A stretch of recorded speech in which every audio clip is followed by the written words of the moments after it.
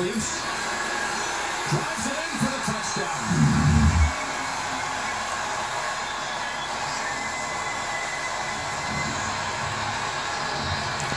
We talked about it earlier. They weren't great this year in the red zone a little bit. Teams have figured out how to defend all these crossers, but you know what? Just run the football. They have to defend all these great players. You just run straight at them, and there's always a little gap.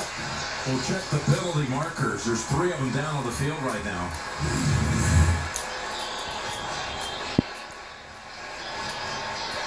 Running right at, I mean, from a yard or two, I mean, every team in the league is like sending 8 people right there. And the Texans are like, wait, they ran it?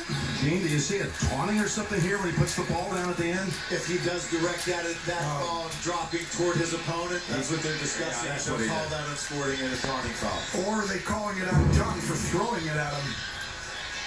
The defensive tackle for Houston. No, they would get the first one, Tom. So if he's looking at Dunn and drops that ball, they'll call that on the offense. As they should if it's a taunting.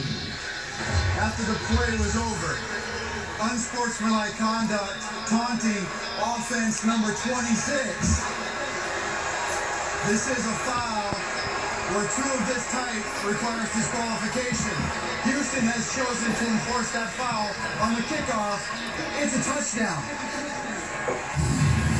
So Williams scored, and he came back around and just dropped the football down in front of the man trying to tackle him. That's taunting 100% right there. It's a good call. But with this touchdown drive that took Tony about 3.5 minutes, that is now 5 touchdowns put up by Kansas City in a little more than 12 minutes of game clock. 5 touchdowns. Of course, the 4 we saw in the second quarter. That's exactly right. Remember 28 points second quarter against the Raiders week 2.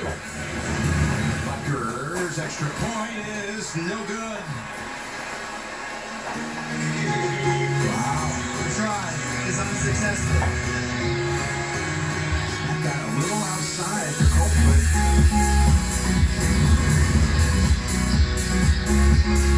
Taunting penalty will be kicking from the 20 as the Texans await the football for the first time in the second half.